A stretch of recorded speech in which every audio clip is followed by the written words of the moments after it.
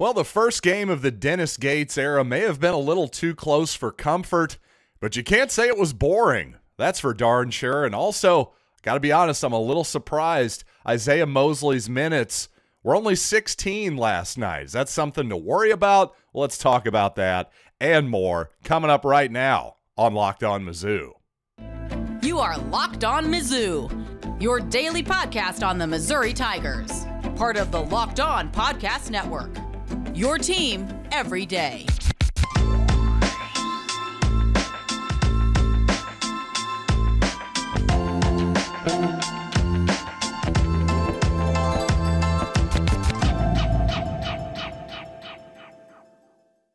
Hey, all you true sons and daughters, I'm John Miller, your Mizzou mafioso and the central scrutinizer of Missouri Tigers football and basketball. This is your team every day here on the Locked On Sports Network, and today's episode is brought to you by BetOnline. BetOnline has you covered this season with more props, odds, and lines than ever before. BetOnline, where the game starts. And you know what? Just quickly, of course, we're going to talk a whole bunch about basketball. But just real quick here at the top, in case you missed it, the New Mexico football game, the next home game for Mizzou football, 6:30 p.m. Central start on ESPNU. Of course, you can find that on Sling TV. But you know what? Missouri, a wildly entertaining basketball game last night. As I said in the open, a little bit too close for comfort there at the end, but just an incredibly fast-paced basketball game. You can see why Missouri, without maybe a true center on the roster, maybe this is just Dennis Gates the way he wants to play. Again, as I've said before, I think we'd see quite a bit different of a tempo if 7'3" Western Kentucky center Jamarian Sharp were here. But we don't need to worry about that. This is the team we have, and honestly, for the most part, I've liked what I have seen. Now, the one thing that has been a bit of a surprise to me is the usage of former Rockbridge guard, former Missouri State guard, Isiaih Mosley. And honestly, even though he only, quote unquote, I'm going to use that quote there. Why am I quoting myself? I think people need to stop saying quote unquote so much, and I'm going to put myself in that camp as well. But for Mosley to play only 16 minutes, well, let's keep it in perspective. He actually played quite a bit in the first half, and it wasn't as though there was a ton of guys who were playing 30-plus minutes. Kobe Brown led the team with 30 minutes. Most of the guys who played a lot were say, 22 minutes to 25, something like that. So Mosley a little bit lower than that. And in the exhibition game, him not starting here once again. By the way, the idea that starting five was picked at random, not sure how much I'm believing that at this point, considering it was also the starting five that we saw here in the first real game against Southern Indiana. That's feeling like less of an accident at this point. But I do think we're probably overanalyzing it a little bit here. The people who have real consternation about Isiaih Mosley, to some extent, I get it if you're a big Rockbridge supporter, which many Mizzou fans are for sure. It just seems like to me that Dennis Gates is taking the long view of this program and not worrying about juicing his KenPom ratings, for instance, to try to get every single blowout victory he can here, because this schedule is set up very deliberately. You've got 7 home games here in November against relatively weak competition. Other than a couple games, you've got teams that are 200 plus in terms of rankings coming into the season. So this does afford Gates an opportunity to experiment quite a bit. And just for instance, he was asked about why he didn't switch up the defense in the second half. Obviously, the defense, a little bit of a concern at this point, and obviously Southern Indiana was just completely red hot from three-point land the entire game. In particular, the second half, they shot over 80% from downtown, over 50% from three in the game. And Gates basically just said, hey, I could have switched to his zone, but I want these guys to learn. I'm not going to rescue them right now. He wants them to go out and fail and learn from it. And that's something I've actually talked about in terms of quarterback play. When we talk about football, I think everybody has to do this, especially at quarterbacks, especially basketball, especially everything in sports. How are you going to learn and get better if you aren't afforded the opportunity to fail? Well, it seems like Dennis Gates definitely understands that. And I just think you take a bigger look at this team, I don't think Missouri's going to have too much trouble scoring. Defense could be an issue all year, not only for a lack of rim protection, but really Southern Indiana was getting to the basket a little bit too easily at times. The transition defense was all over the place, was just not good. And the communication left a lot to be desired too. If Missouri is going to switch ball screens a lot and screens away from the ball as well, we're going to have to get better in terms of communication. Again, it's really, really early in the season to draw any massive conclusions here. I think Dennis Gates is trying to figure out exactly what he wants from this team, and I think he knows what he has in Isiaih Mosley. And I would be worried about this if I had seen him sulking. But I've seen his body language, and he seems fine. Second half, he was dabbing people up and, smile on his face. There was no shoulders hanging, no heads hanging, anything like that. So I just think if you're going to overanalyze this really early minutes distribution, I think you may be overanalyzing it, because I think Mosley's going to be fine. I think he's going to have a big part. He's going to be a big part of this team. And even if his role ultimately is as the first guy off the bench, well, that's okay too. We've seen guys like Michael Dixon for Missouri be a huge part of an offense and of a team as the first guy off the bench. Heck, I hate to bring this up, and I promise we're not going to get a weekly Trevin Brazile update, but in the Arkansas opener last night, Brazile came off the bench, scored 21 points, grabbed 12 rebounds in the opener, played the third most minutes on the squad. So clearly you can still come off the bench and be a big-time contributor. One of the main reasons I just bring that up, I saw some Missouri fans thinking that, oh, well, if Brazile's not going to start, he made a huge mistake transferring to Arkansas. Well, clearly he's going to be a big part of that rotation. Again, no more Trevin Brazile updates as we go along here. We're over it. It's done. But clearly the idea that Missouri wouldn't be better with him on the roster, especially considering the kind of rim protection Missouri could need, well, I think that's just silly. But hey, speaking of guys who have worn number 23 for Missouri, the new number 23 for the Tigers, Aidan Shaw, really looked impressive last night in relatively limited action. So let's talk about Aidan and more notes on Mizzou basketball coming right up. But first, I want to tell you that this season, this week's thrilling moment in college football is brought to you by Nissan. The thrilling designs behind the new lineup from Nissan are intended to empower drivers in vehicles as capable as the driver themselves. When I think of the unbelievable abilities on the field for this week's thrilling moment, well, it has to be, got to give some love to Brady Cook. That 20-yard touchdown run, breaking the tackle, spinning out of it, Missouri getting up 17-14. I got to be honest, if momentum is a real thing, I really thought, no, it is a real thing, but how predictive is momentum? At that moment, I thought, Missouri's got it, baby. We're going to win. It really felt like it, but unfortunately, a little bit of disappointment at the end. But you know what's not going to disappoint you? It's Nissan. This segment has been inspired by the thrilling new designs featured across Nissan's new lineup of vehicles. Pursue what thrills you in the all-new Frontier, Armada, or Pathfinder today. Available now at NissanUSA.com. Thanks for making Locked On Mizzou your first listen today. For your second listen today, check out Locked On Sports today. From the games that matter the most to the biggest stories in sports, go beyond the box score and behind the scenes with local experts and insights only Locked On can provide. Locked On Sports today, available on this app, YouTube, and wherever you get finer podcasts.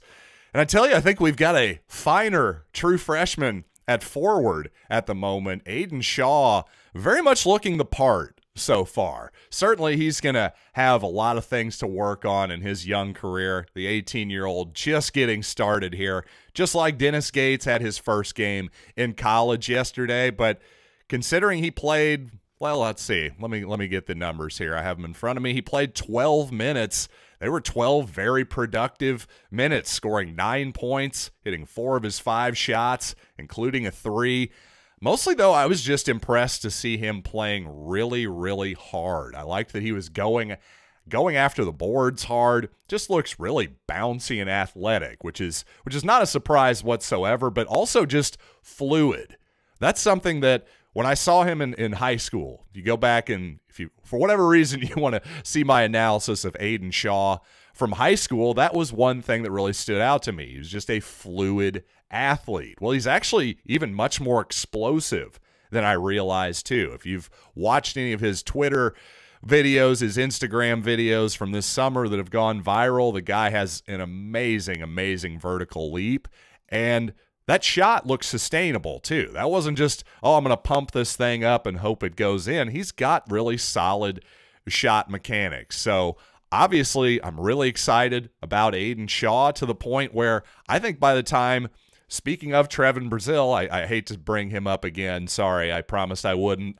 I lied. But I only bring him up again because I think like Brazil, as the year went along last season, you saw him become one of the top 5 guys, a surefire starter, an important part of the team. Well, I think similarly, that could happen with Shaw too. Maybe to a slightly lesser extent in terms of minutes, just with all the different productive bodies we have on this team. But I really think that Aidan Shaw is a definite keeper. Thought that coming into the year, but really good to see it stand out in college as well. I will say that just beyond Isiaih Mosley and his minutes distribution, just in general, I'm not a giant fan of playing a huge rotation of guys. It seems like Missouri is going to play 10 guys right now. Maybe that, as the season goes along, that whittles down just a tiny bit. But at the very least, at least Missouri is playing a lot of guys and playing very, very fast, at least in this first game. And I didn't have the numbers from the exhibition game, but Missouri, with 82 possessions in this ball game, either 81 or 82, excuse me, I'm losing it in my notes here. But the point is, Missouri averaged 67 possessions per game in the last season of Conzo Martin. That's about average for him. Well, 81 possessions for Missouri, a full 14 more. That's a big percentage. And I think the 10,700 fans, Missouri fans that showed up yesterday, I think they noticed. They had to have noticed that was a completely different style of basketball than we've been used to for the last few seasons under Martin. So that's something that is really going to continue. It seems like that appears to be Dennis Gates' preferred style of basketball. Now, I will say, again, back to the rotations, generally, especially in college basketball, when it's only a 40-minute game, you've got 4 television timeouts, 4 media timeouts per half. I think it's pretty easy to play a tight rotation of 7 or 8 guys.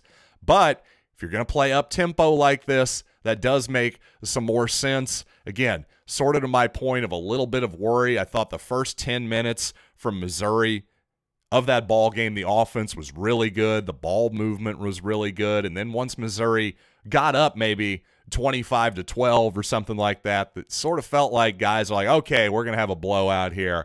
I'm going to start trying to get my shot a little bit.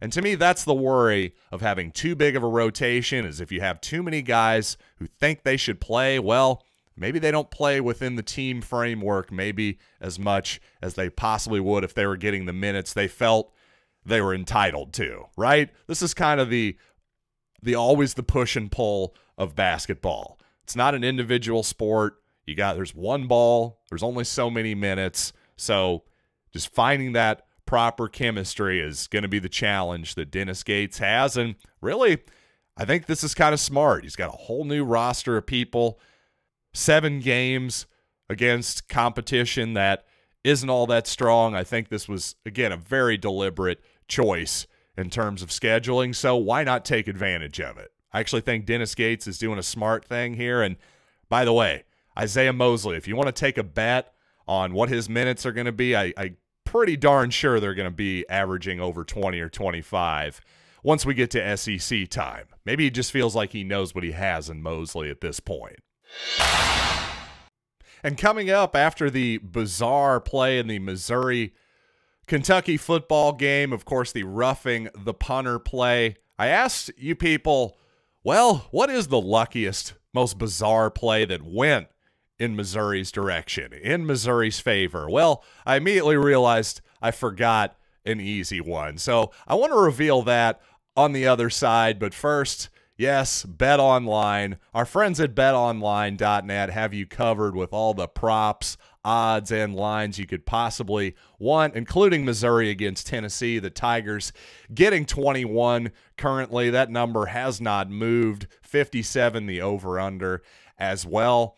Not really that interested in either one of those at this point, but I am interested in the fact that the Buffalo Bills no longer the Super Bowl favorites. No, that is now the Philadelphia Eagles, just slight favorites over Buffalo. Kansas City checking in at third. That actually does make sense to me because the Eagles should have an easier path through the NFC.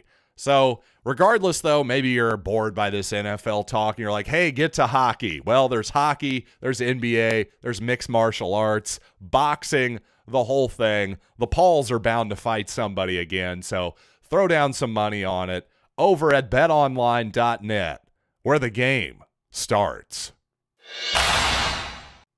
Couple Missouri fans on YouTube helpfully pointed out the Mo Miracle, the massive TJ Moe catch and run from 2010 that saved Missouri's bacon against San Diego State about a dozen years ago. You know what?